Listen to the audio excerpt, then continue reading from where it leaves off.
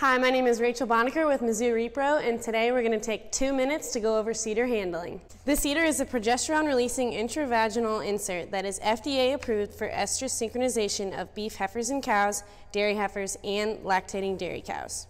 To begin, some safety considerations. Progesterone can be absorbed through the skin, so be sure to wear gloves when handling CIDRs.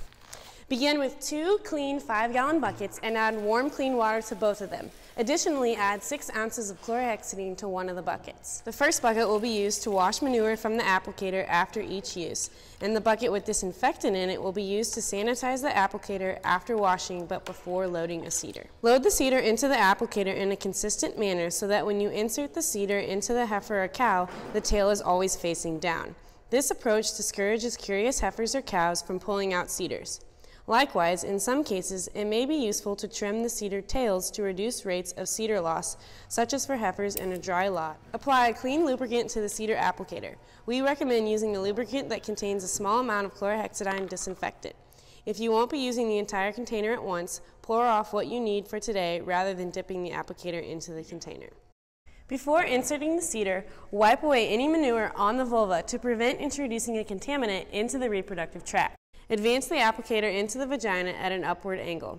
Press on the end of the applicator to push the CIDR out, allowing the wings of the CIDR to grip the inner walls of the vagina, and remove the applicator. Verify that the CIDR does not protrude from the vagina, as this could allow for introduction of bacteria during defecation. If you're having trouble inserting the CIDR, it's possible you could be caught in a vaginal fold. Or, in the case of a heifer, she could still have a partial hymen.